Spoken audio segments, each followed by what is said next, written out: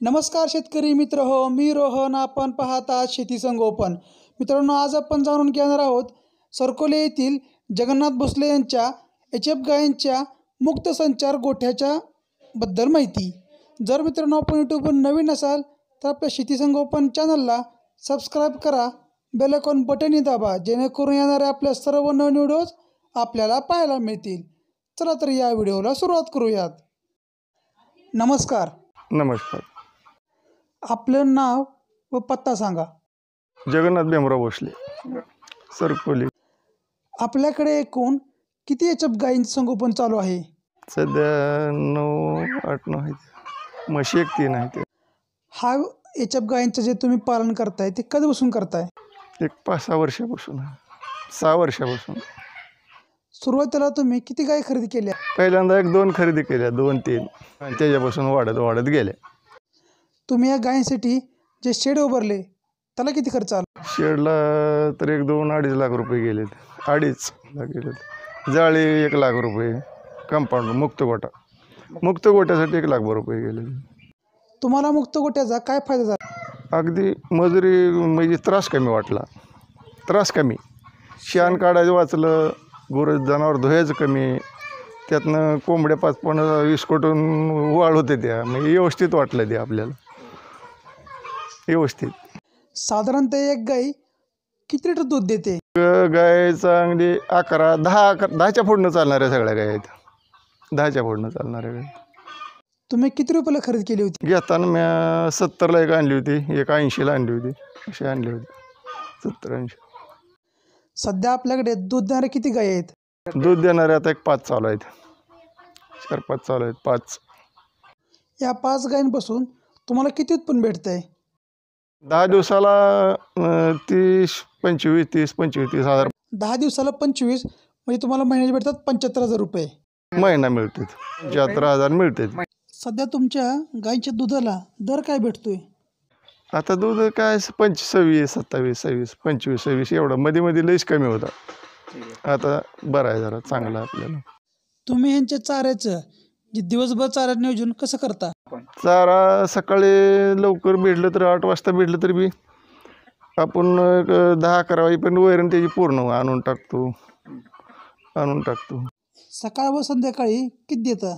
सकाळी 5-5:30च्या दरम्यान 2-2 गम्याला देतो, आणि पुन्हा संध्याकाळी 4 वाजता 2-2 गम्याले. आम्हाला 2 टायमाला देतो. तुम्ही जे खाद्य खाऊ घालता ते प्रत्येक गायला किती किलो खाऊ घालता? तर अंदाज बघा, 1 शेर गोळी असते आणि भरडा 1 शेर सारखी थोडी असते. 2 टायमाला वेगळं. 2 टायमाला तीच आम्हाला. तुमचा दिनक्रम कसा आहे की सकाळी उठल्यापासून संध्याकाळपर्यंत यांचं तुम्ही नियोजन कशा प्रकारे करताय? सकाळी दारा पाणी करून 9-9:30ला सोडतो बाहेर मुक्त गोट्यात, आणि पुन्हा संध्याकाळी 3-4ला घेतो आत. पुन्हा अजून दारा म्हणून वैरण झाली की 7 वाजता सोडून देतो बाहेर. सकाळी 6 वाजता दारात तयार होते त्यात काढून, आणि संध्याकाळी 5-5:30ला दाराला भेटलं तर 6-7 वाजेपर्यंत होते. असं शेण आहे आपल्याकडे. शेण 30,000ला बसली होती आम्हाला. तुम्ही जे मशीननं त्या गायींचं दूध काढता तर या अंदाजे एका गायीसाठी दूध काढायला ती मशीन किती वेळ घेते? त्याचे एक 15 मिनटात धार होते बा काढायची. 10-15 मिनटात एका गायीची धार काढायची होती. 15 मिनटात धार काढून एक दुसरीला लगे लावत जाते. मागे थोडं राहिलेलं हातानं काढावं लागतं. एक गायी अंदाजे किती महिने दूध देते? महिना साधारण एक 7-8 महिने दूध देते. 7-8 महिन्यानं गाब गेल्यावर पुन्हा आटवावं लागते. 6व्या-7व्या महिन्यात आटवावं लागते.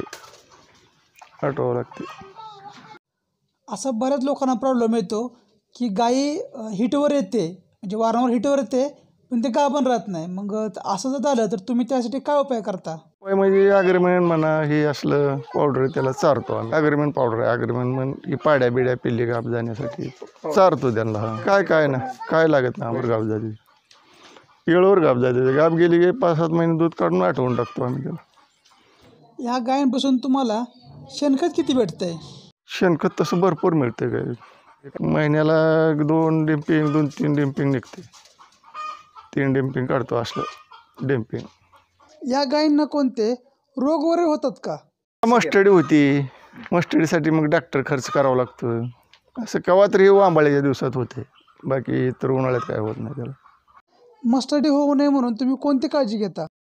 काय मग दारा काढल्यावर जरा खाली स्वच्छता ठेवावं लागते, शेडमध्ये हे करावं लागते. दुसरं गायींनी दूध जास्त देण्यासाठी तुम्ही कोणते उपाययोजना करता? काय मग हे पावडर चारणं, दूध चांगलं मिळते, व्यवस्थित राहते त्या ते वगैरे. मग काय आता ते पुढं आहे त्या बाटल्या ही चारा जास्त हेच मका हे असलं देतो. पौष्टिक चाऱ्यामध्ये तुम्ही त्यांना काय खाऊ घालताय?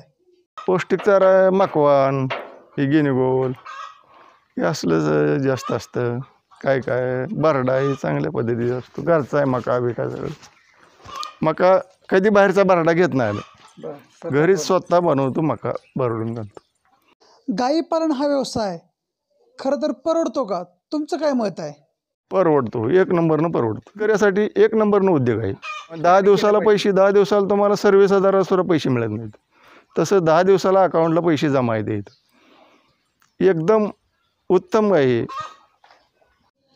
तुम्ही जी पालाकुट्टी मशीन घेतली ती तुम्ही कितीला घेतलेली? ती बसली मला 14,000 लागायचं करून कुट्टी. सगळं ऊस जर घालायचं म्हणलं तर ऊस सुद्धा कुट्टी करून घालतो. आणि जर वैरण मी विकत कधी घेत नाही, पाहिजे त्यातला ऊस तोडतो. लागण असू द्या, खोडवा असू द्या, विकत कधी घ्यायचं ना. जर मकाचं फड संपलं, काढवाळ संपलं तर ऊस तोडून घालतो. फायदा म्हणजे एक चिपाडकण वाया जात नाही त्यातनं, एक सुद्धा चिपाड वाया जात नाही त्यातनं. आणि मुरघास करून ठेवतो. अजून ही कांदाडा येते का नाही, ह्याचा मुरघास पण करून ठेवतो. तुम्ही कधी केला आहे मुरघास? हो, सारखा असतो. आता नाही, आता पावसाळ्यामुळे जमत ना, परत करणारच आता. मुरघास कसा तयार करायचा थोडी माहिती सांगा ना आम्हाला.